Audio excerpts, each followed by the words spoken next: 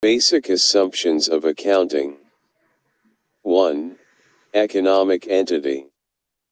2. Going concern. 3. Monetary unit. 4.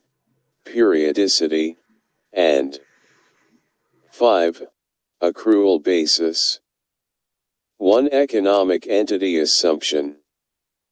The economic entity assumption means that economic activity can be identified with a particular unit of accountability.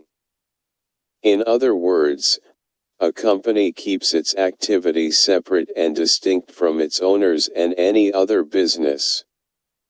2. Going concern assumption. Most accounting methods rely on the going concern assumption that the company will have a long life. Despite numerous business failures, most companies have a fairly high continuance rate. 3. Monetary unit assumption. Means the monetary unit assumption means that money is the common denominator of economic activity and provides an appropriate basis for accounting measurement and analysis.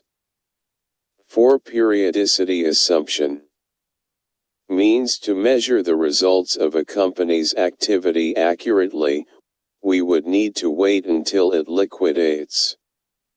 The periodicity, or time period, assumption implies that a company can divide its economic activities into artificial time periods.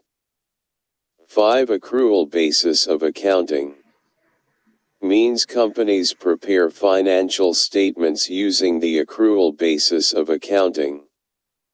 Accrual basis accounting means that transactions that change a company's financial statements are recorded in the periods in which the events occur.